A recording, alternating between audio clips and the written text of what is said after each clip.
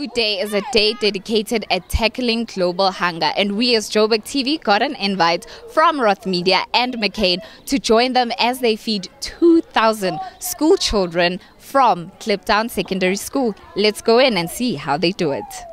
So I've got Ashlyn with me. I want to find out from you, what do you think World Food Day is?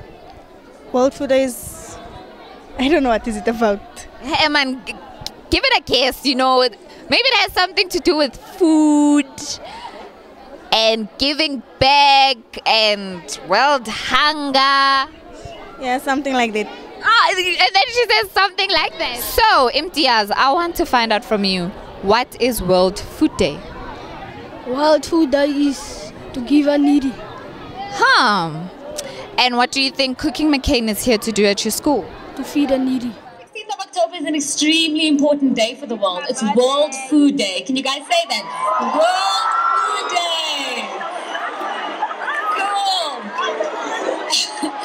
So guys, why this day is important is it's a challenge that the world has been set to eradicate malnutrition and hunger by the year 2030.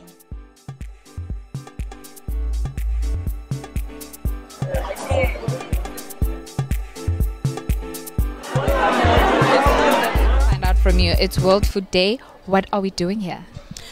So we're here in Kilptown to feed 2,500 learners at the Kilptown High School. You know that it's World Food Day, and you know it's one of the goals of the UN to eradicate hunger by 2030. So I'm here with McCain, and this is our part to try and help with that problem. Yeah. Tips or the tricks on saving food. Yeah. I always say it helps to grow your own food, and then to use the food that's accessible to you. Yes.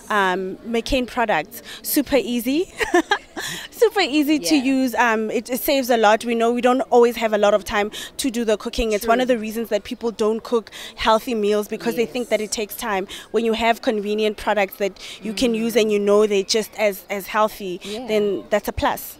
Well, you heard it, guys. Use McCain. What do you think of this experience? That was a very great experience. McCain giving back to school in Eldorado Park. It's not often it does happen. I would also like to thank McCain for providing us with such great food.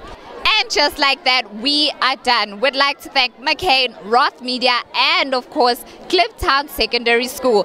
And I, Uhlopsila Mata, will leave you with the great words of Mother Teresa. If you can't feed 100 people, then just feed one.